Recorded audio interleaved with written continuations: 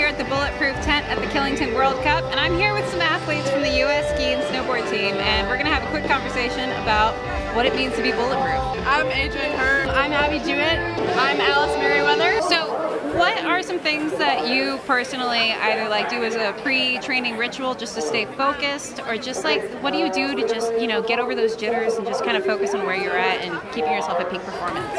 I mean, it changes a lot, but definitely listening to music and just like talking to one another, I feel like kind of is good for nerves and get rid of them. I kind of have like some routines I do that get my body ready and stuff, and that like helps me feel prepared, which like puts my mind at ease, so I like that. But definitely talking to your teammates. I think yesterday there was no getting over the nerves for me, but having these guys here helped. Keeping it really casual and not getting stressed out about the environment of a World Cup is key to staying calm.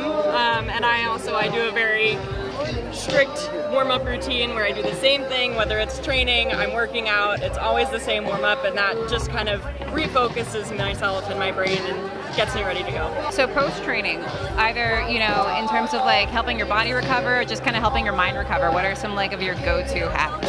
Take a nap, lie down in bed for a while. Yeah, we definitely do dryland in the afternoons to help our bodies recover. I don't know, my teammates are definitely a big part of that. If you have a bad day or a good day, they're just awesome to be around. I like to unwind with a little music. I travel with a ukulele, and one of my teammates travels with her guitar. And so after a stressful day of training or racing, we'll go back and just play music and sing and have a good time.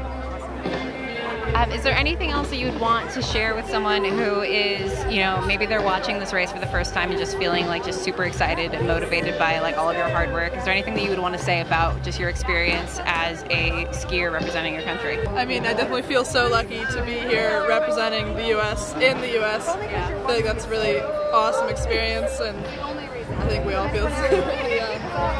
Yeah, I guess kind of what we said before, just work hard and believe in yourself. It can happen.